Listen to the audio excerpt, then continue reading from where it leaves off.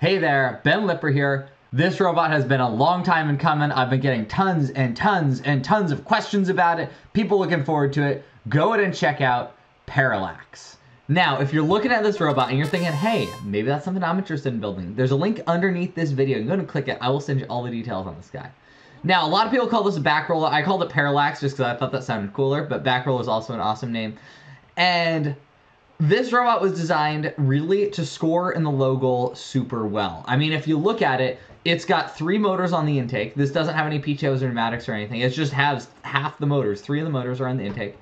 And the intake's attached to that like little back roller, in case you're curious. It makes it so you can intake all the balls and like hold it in the catapult, and then when you're ready to spit it out, you spin the intake backwards, and it also spins that back roller backwards.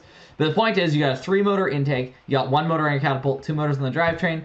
The goal was to make a super powerful, super fast intake, so that we could pick up the balls off the ground, get them into that low goal as fast as possible. So, like I said before, if you're interested in building a robot like this, there is a link underneath this video. Go ahead and click it. I'll send you all the details. Other than that, thank you so much for watching. As always, like and subscribe, and I cannot wait to see what you build this year.